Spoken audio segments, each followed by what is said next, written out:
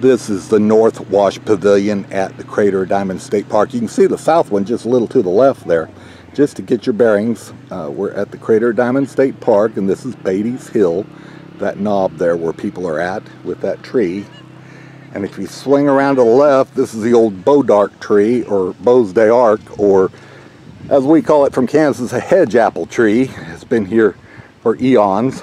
And then as you pan around some more, here's a barrier to keep you out of this area. And so that just makes you curious what's on the other side of the fence that they don't want me to go and see and do and have any part of. Well, it's for my own safety and protection. A sinkhole developed here after the last time it was bulldozed. See, this drops down. It's about 1 foot in diameter here.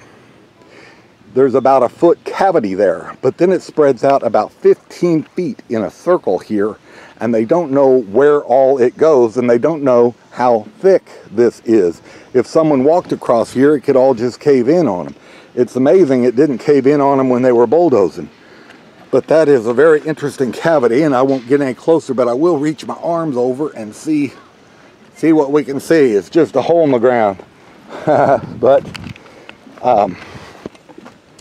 what I would do if I were the state park is get an excavator and sit back here on solid ground, hopefully it's solid, and I would dig in a circle all around here and throw the material behind you, and then dig out a big hole, get all the void, vug, hollow spot dug out, and then fill it back in with just lamparite from around here.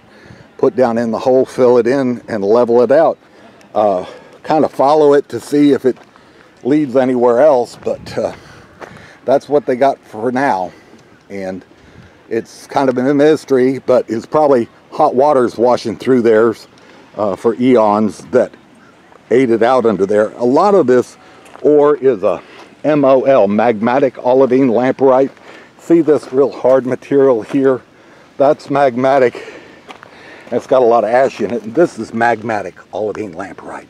That does not have diamonds in it. So this harder stuff, don't try to break it up to get the diamonds out, because there aren't any. And that's what they ought to put in that hole, is a lot of the magmatic MOL. But to give you perspective, there's the Diamond Discovery Center and the North Shade Pavilion and the old mine shaft building. So making a complete 360 turn, there's East Hill, and then here we are back to that's the North Wash Pavilion in the background, and the new sinkhole right here.